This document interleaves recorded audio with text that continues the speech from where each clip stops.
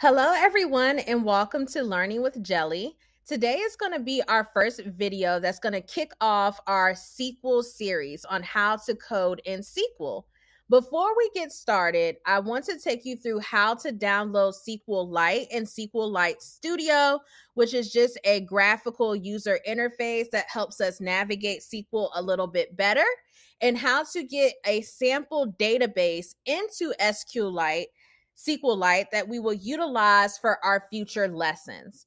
So the first thing that you want to do is go to Google and you want to type in SQLite download, and it's going to be the first download that pops up at SQLite.org. I'm going to put the link to this download page in the description below.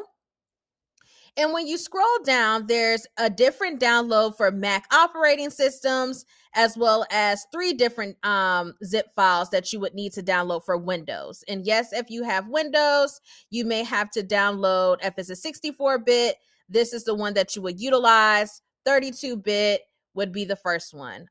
Safe bet, it is probably a 64-bit that you're working on. So that would be the download that you would need. I have a Mac, so I am going to just download this one zip file, and it should be saved as SQLite tools into my download folder. So when I click on that zip file, I see that the download pops at the bottom of my screen. When I open that, it is in my downloads folder. So for a Mac, the zip file will show underneath, and then it automatically extracted the files that was in that zip file, aka unzipped it, into a folder called SQLite Tools. If you have a Windows, you may have to right click on the zip file and choose Extract All. So I'm going to move this SQLite Tools folder out of my downloads into my document folder. My document directory, because that is where I want to save my SQL work. So as you can see, I already have one created, but the new one that I've dropped in is right here into my documents directory. So now, since I have that downloaded and it has all the 3 files that comes with that, I want to actually download a database that I can work with. So I'm going to go back to Google, and I'm going to go to this site called database.guide. I'm also going to put the direct link to these databases in the description below. But we are going to go through how to download a database, the Chinook database, that we are going to utilize for our SQL tutorials in the future. So the first thing that you want to do is save the SQL script to your computer. So with a Mac, you would just hit Control and then right click and hit Save As. And then you can go back and choose that folder that we downloaded, which it is automatically on that folder for me. You may have to go to Documents and click on the folder, and you want to hit Save. Okay. And that is going to save that SQL script directly to your folder where you had your other 3 files that we just downloaded. Now, the next thing that we want to do is run a command in order to turn that SQL script into a database that we can connect to in SQLite. So the first thing that we want to do is go to your applications. If you're on a Mac, the Launchpad, and you want to go and find your terminal. So I'm going to look for my terminal application. I actually have it down here, and I'm going to open up a new window, and there I am in my terminal. Now, the first thing that I'm going to want to do is go back to my Finder where I saved everything at, and I want to make sure that I change to the directory of where this folder is. So I'm just going to rename this folder, because this is actually a pretty long name, just so that it's easier to work with. And I'm going to name SQLite-tools-2, since that is my second folder. And now within my command line, if you're on a Windows, you can get your command line from the start menu. Just type CMD. It should bring up a blank command interface. It may be black.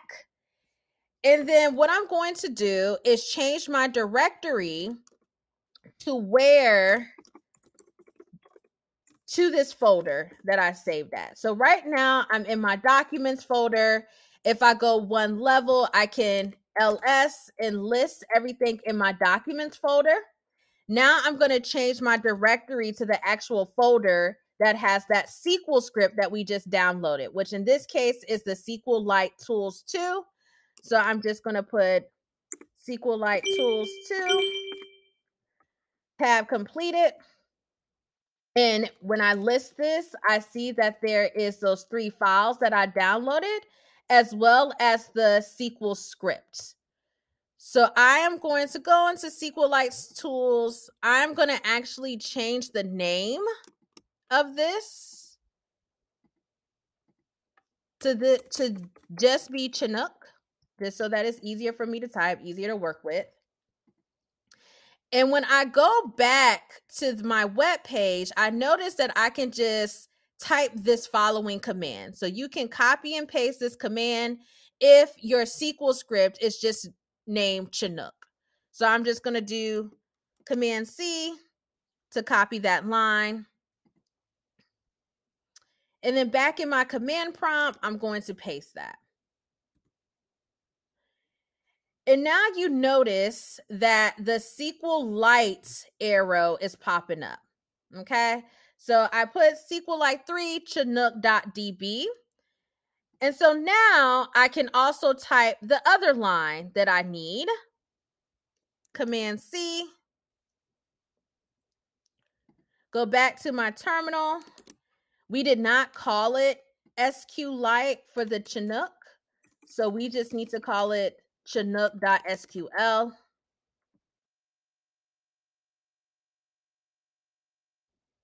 Looks like it's creating it, even though it tried to call an error.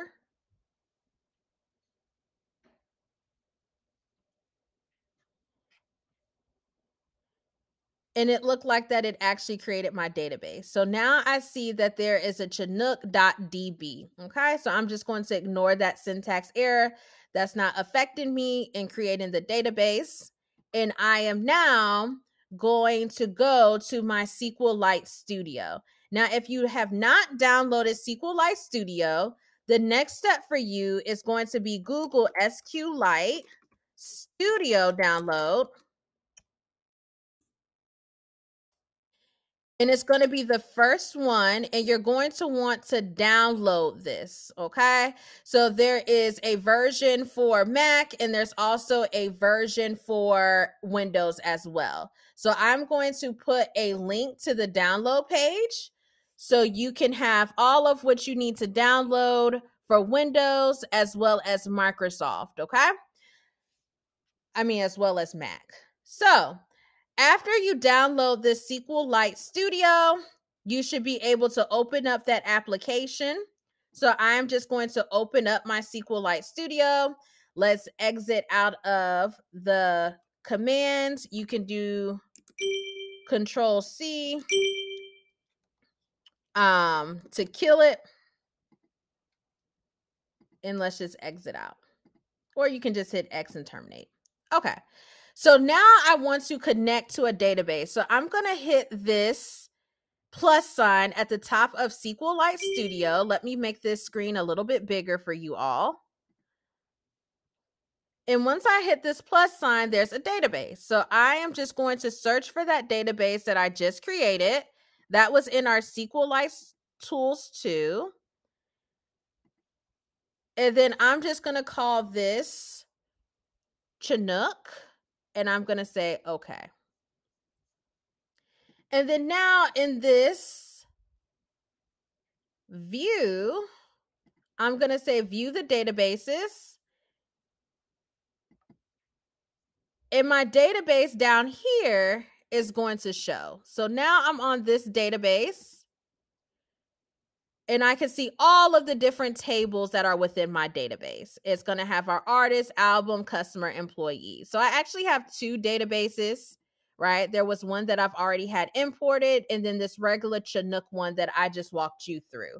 So then just to test to make sure that it is imported and I can actually read something from a table, I'm just going to do select. Star means all, and I'm going to say from artists, which is the artist table limit 5, right? And then I'm just going to run this. And then when I run it, I actually see 5 artists from the artist table. It looks like everything populated correctly. So that is how you download SQLite, you download SQLite Studio, as well as import a database that has already been created for us that we can utilize in our queries in future lessons. So I'm going to link everything down in this description that you need to download this database so that we can have it for our future lessons. Please comment below if you have any questions. And once again, thank you for tuning in with Learning with Jelly. Bye-bye.